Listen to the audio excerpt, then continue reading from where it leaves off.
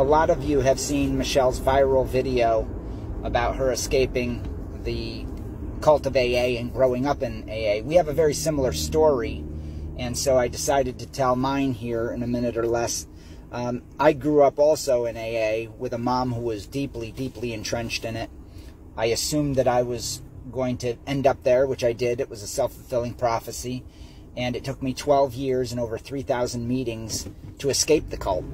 And I did that with knowledge, and I didn't take it for granted that I should shut my mouth and just listen. I opened my mouth and I expressed that I thought there was a better way, and I'm glad I did. And the research proved out that I could leave and move on with my life and never be stuck there for the rest of my life, which is so sad for people.